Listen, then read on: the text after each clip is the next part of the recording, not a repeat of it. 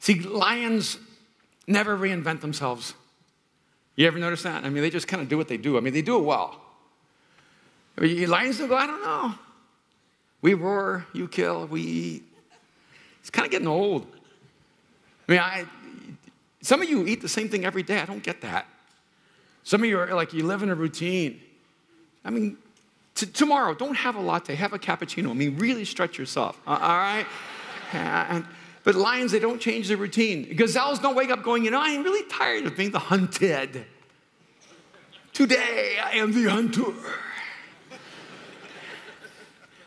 We're going to go, and can you imagine a gazelle trying to win over his herd? We wait, we eat, we graze, we drink, we just kind of wait till we hear the roar, then we run. And then we outrun the slowest one of us so that we can live. Let's turn it upside down. Let's just turn the whole system on its head. Let's go out early today and let's hunt lion. Let's get them while they're still dazed and confused, full from yesterday. Because remember, they ate berry yesterday.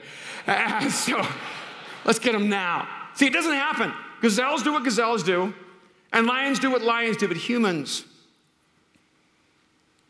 do what they imagine can be done. What's the dream burning inside of your soul right now?